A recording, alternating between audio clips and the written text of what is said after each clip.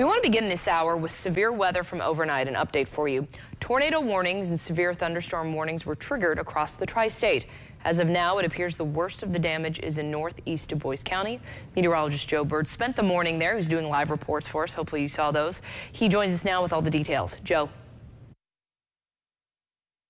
Northeast Dubois County was issued just after 12:30 on Eastern time. Now, it was radar indicated rotation, meaning no spotter reported seeing a funnel or a tornado. However, after arriving in Dubois County, it was apparent this was not caused by just a damaged gust wind. A husband and wife said they heard the roaring of the winds and their house began to shake. The winds ripped many of their trees apart, some totally gone. Even as strong as the winds were to bend even a metal tower that was supporting a TV antenna. Then just minutes to the east of their home, an even worse scene with a roof that was ripped off a house.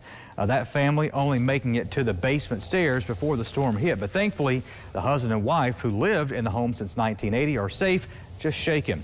And then just yards away in another home was Mick Jarbo, who says his over 100-year home has always kept him safe during storms. I've never been worried about that house in a storm, but this one something didn't feel right. My uncle's roof there, I heard it hit the top of the house. I didn't know what it was. I just heard the house getting beat by something, and yeah, we were up there.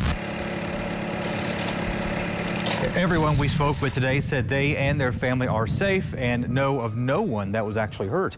The National Weather Service out of Louisville is surveying the damage from the Dubois, Orange, and Washington counties areas today. A preliminary report from the team says it was an EF-1 tornado with peak winds of 90 miles per hour, but that could change as the survey continues on this afternoon. We'll have more about that coming up tonight on Eyewitness News Live at 5.